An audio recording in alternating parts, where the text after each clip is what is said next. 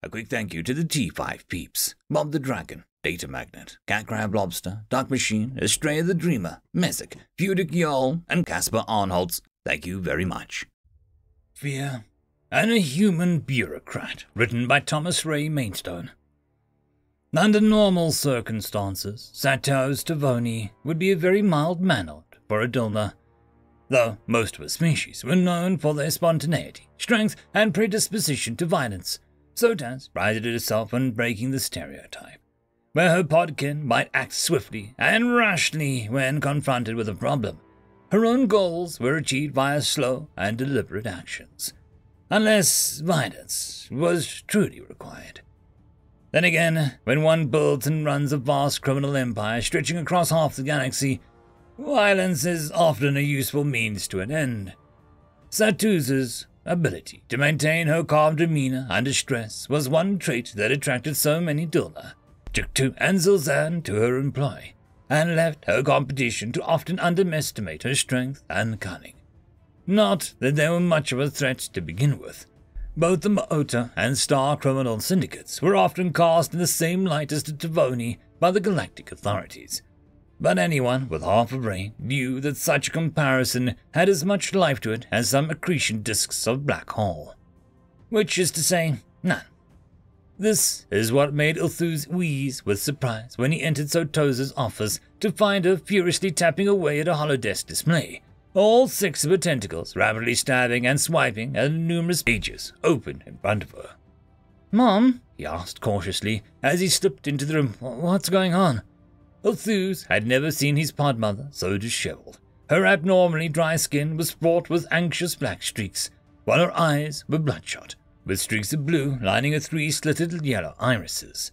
They were quickly darting around, taking in vast swaths of information in front of her as she worked tirelessly. The sight of her in such a primal state shocked him, causing black streaks to form on his own body. Upon seeing her anxious spawn, Satus pulled away from the screens and slid around to embrace him. "Oh, it's nothing, my dear. Don't worry," she said soothingly. Unfortunately, such tactics only still worked on her youngest spawn, and Ilthus was less than a galactic cycle away from adulthood. Ilthus pulled away from her, glaring at his podmother. No more lies, Mom," he paused, yellow swirls dancing on his damp skin as he summoned his courage. "I've seen the staff clearing out the storage bays and resource tanks. What exactly is happening?" "Delivered!" Satos swore to herself. She knew tasking the crew to purge the station while her spawn slept was a risk, but with so little time left, it was one that she had to take. Wrapping a tentacle around Ilthus, she slid to her desk, putting him into the chair beside her. Blue screen swaths swirled over the skin as he looked at his podmother's displays, which contained a plethora of spreadsheets. "Mom, why are you going through the financials?" he inquired slowly, looking closer. He saw numerous lines of half-deleted text and numbers, causing him to step back in astonishment. "No, wait. Why in goddess's name are you deleting all of this?" Satus sighed. "It's those blasted humans, goddess forsake them." "The who now?" Ilthus asked. "The humans," she answered quickly, putting up an image in front of them with a few swipes of a tentacle. Ilthus gaped at the odd biped that stood in front of them. They weren't even half as tall as him, and only had 2 short upper limbs to boot. "They don't look so tough," he said, the yellow streaks on his tentacles growing more vibrant. "What could these small mammals possibly do to the Tinvonis?" He looked up expectantly at his mother, whose stoic expression didn't seem to match his confident retort. "I mean, come on, Mom. You're one of the most powerful beings in the galaxy, right up next to the Primarch." Satus was silent for a moment, her skin awash with black, blue, and green swirls as she thought.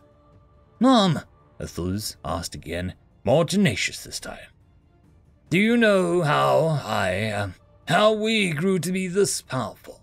she asked her spawn after some thought. Ilthus pondered the question for a moment. "I mean, it's all thanks to you. You've outsmarted the competition. You're not afraid to do what needs to be done. You'll stop at nothing to expand the family and, prosper," he trailed off. "That is all true," the podmother said reluctantly. "But I'm talking more about how us Tavonis thrive so much more than the Maota and stars." Ilthus remained silent. "Quite simply," she said after a moment, We were the first to go legitimate. Even though the Empire at the time saw to everyone's needs and desires to a point, we were the first to realize that individuals wanted more. Smuggling drugs and exotic formula, monopolizing valuable resources, building galactic brothels from the ground up. Our family ushered in an age of organized crime. Inhaling deeply, she allowed a purple nostalgia to envelop her form. Chasing around that black marks lingered. She looked down at his spawn, who was positively hooked on her words. And then? Then I made a special deal with the Primarch. What deal? Ulthus was excited. This was new territory for him to gain his podmother's insight. The deal that made us who we are now, Satus smiled. The Mortar and the Stars were in the midst of developing their own exotic trades and industries, and the Empire was fighting a losing battle trying to control all the families by force. Reaching over the desk with a tentacle, she brought up a cool cup of water to her lips. She drank a deep, refreshing gulp, letting out a long breath of air that she continued. The Empire would recognize us as the first private conglomerate ahead of the other families, and in exchange we'd give, special goods and services to the military and various high officials. Although he wasn't privy to the specifics, Ulthus knew enough about the Tavoni family's enterprises to guess that special goods and services referred to their weapons manufacturing and trafficking operations. Still, the critical question remained unanswered, and he wasn't leaving until he got one that satisfied him. But what do these humans have to do with this, Mom? The purple that had mostly covered her brightened to a red before mostly fading to black, and the young Dulner could see his mother begin to shake in her seat. The humans are a different kind of creature compared to the other galactic races, she started. Born of endless war, they remain the only species that continues to be fractured into different regional states. Unlike everyone else who joined the Empire, most humans don't live under the communal system. Rather, their history led them to embrace the same individualistic desires we exploit before they even made first contact. Blue-green patterns dotted the youngling's skin. Wait, so they aren't unified? How can they even be part of the Empire? He asked incredulously. At this, Satus laughed, a shimmer of pink briefly washing down her tentacles. Oh, my son, the humans are even more fractured amongst themselves than are the Imperial regions. Ulthus leaned back in his chair in disbelief. To have more localities than even 85 of the Empire, even before first contact. The thought ran counter to nearly everything he knew about xenopolitics. No species had developed FTL before they unified their homeworld, much less remained broken up as they began to leave their system. Just how split up are they? Satus sighed, leaning back in her chair. I believe at the time of first contact, they were divided into nearly 200 sovereign states. On their home world, Ulthus exclaimed. At his podmother's affirmation, his skin became awash with a sea of green and blue. But how? The Tavoni matriarch thought her child would have many questions, but surprisingly, he wasn't able to form any more. Anyhow, my dear boy, she said, dragging his mind back to the present moment. She looked down at her spawn, the unusual black streaks that appeared around her bloodshot eyes sending a chill through her thews. To make a long story short, the humans have made a better deal with the Primarch than we have. How? He blurted out, taking his podmother by surprise as his face reddened. How could they make a better deal than we, when you work directly with the Primarch? Satus waited patiently for Ulthus to settle down before answering with a question of her own. Ulthus Tavodi, what is the Empire's greatest weakness? He thought to himself briefly. Corruption? He guessed based on what he had learned from his Zazan tutor. That's right, said his podmother with a grin, prideful orange appearing next to her eyes as she rubbed his head with a tentacle. It is a weakness we've exploited for many cycles to build all we have today. She motioned around her ornate office, filled with priceless art, jewelry, and decor that rivaled the Regia Imperatorium itself. With so many corrupt high officials, nearly all day-to-day imperial enforcement falls upon the regional duchies, many of whom spare no private love for the Primarch. The only real power the Fool holds comes from the military he wields and the Ordo Imperialis Sancti. Without those two tools, She held up 2 tentacles to illustrate her point. The Primarch has no power, and his systems collapse. But that doesn't happen, Arthurs pointed out. The military is stronger than ever, and the church gains more followers every day. Indeed they are. Despite that, taxes are not paid in full, investigations are not conducted, and corrupt officials are not replaced. So, why does that matter if everything still works like it does? It matters because the humans promised to restore that value. Satuz hissed, tinges of red lining joining the black splotches covering her body. You see, my love, humans aren't as strong or as Astilda, nor are they as fast as the Juktu or as studious as the Zul'Zan. But what they lack in these classic niches of function, they make up tenfold for their ingenuity, cunning, and persistence. Arthurs couldn't help himself as the black marks on his skin expanded further, her words driving his unease. White splotches grew on Satuz's skin as she allowed herself to feel some sympathy for her spawn. Before she thought of her urgent work forced darkness to wash away. It was only a matter of time after first contact that the human leadership realized how covetous our Primarch is. She scoffed loudly. The fool! Even as the humans have burrowed their way into the imperial government, rebuilding entire functions from the ground up, he still remains blind to the power. Arthurs felt his spine rather tense as her skin began to glow crimson. Swallowing, he took a small step back. Even if she was renowned for her control, just seeing a Philadelphia turn such a color threatened to trigger his own instinctual response. But he swallowed again, trying to control his emotions as he had been taught, forcing his color to a dull and fade. Won't the Primarch eventually realize what the humans have done? He asked tentatively. Can't we just use the military to subjugate them? Satuz looked down at her own spawn as her own colors faded, and laughed. Subjugate all of the humans? She continued to laugh, her loud guffaws ringing through the office. if there was a greater exercise in futility, I don't know what it is. She leaned down to face her spawn directly, lowering her voice into a whispering hiss. Now, listen here, Arthurs. This is a lesson for you to remember about our beloved Primarch. The only thing that man is driven by is greed. Greed to expand his riches and his power. Bending down further, she whispered directly into Arthur's ear. You can promise the universe to a greedy man, and as long as you deliver him a star a day, he'll never question the billions of galaxies you keep to yourself. She pulled away from Arthurs and gave him a reassuring glance before she stood up, ushering him towards the door. Come now. You must begin to pack your things, she said quickly, black shadows discreetly rippling across her skin, unnoticed by the boy. The saucer mind said the human would be here in a day or two, but for what they did not know. The quicker we wipe our presence from this place, the faster life can return to normal. Giving him a gentle nudge, Satuz coaxed a spawn into the hallway. Despite the pod mother's reassurance, Arthurs couldn't help the unease that coursed through his tentacles. He looked back at Satuz, and she was closing the door, noticing how her dark colors had once again returned. She caught his eye, and stopped. Are the humans our enemies?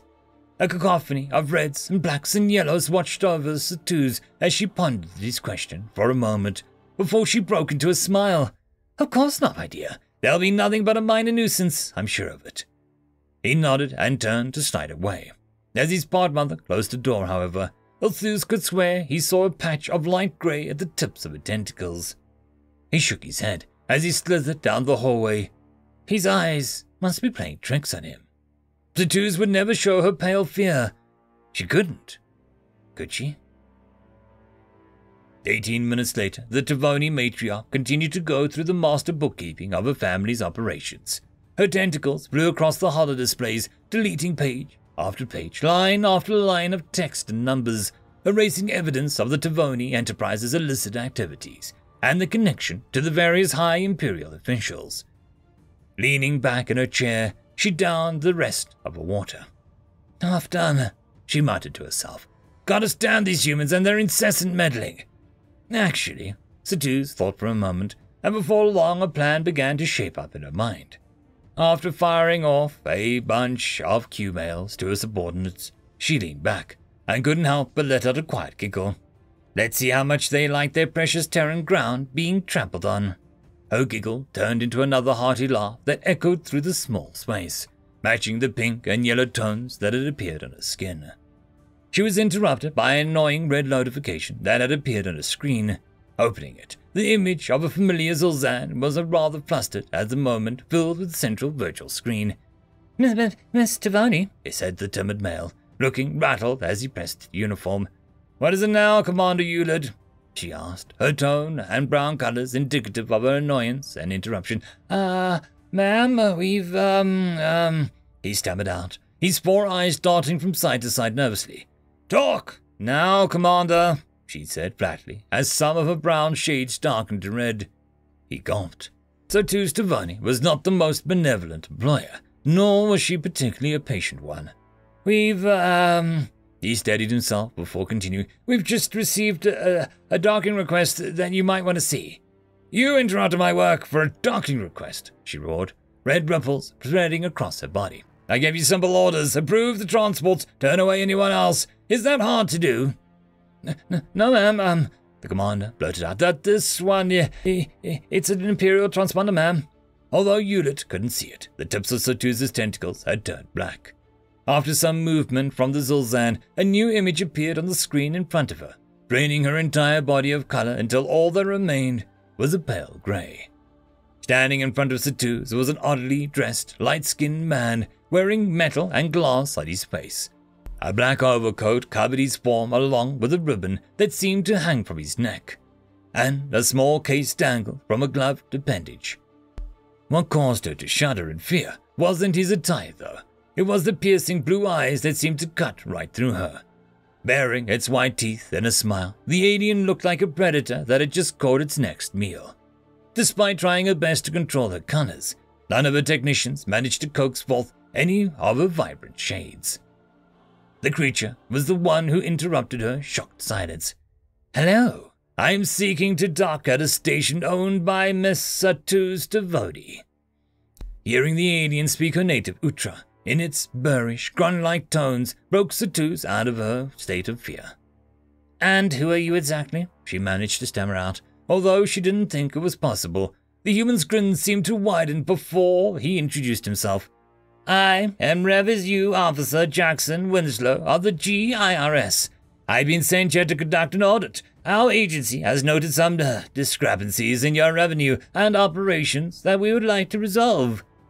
At that, Satus noticed that two security androids standing behind the human male, both adorned with an assortment of powerful kinetic weaponry she recognized as distinctly human.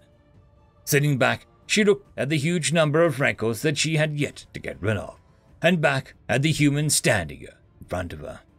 She hung her head forward and swatched as the black shot up her tentacles, replacing the fearful pale gray that had adorned her form.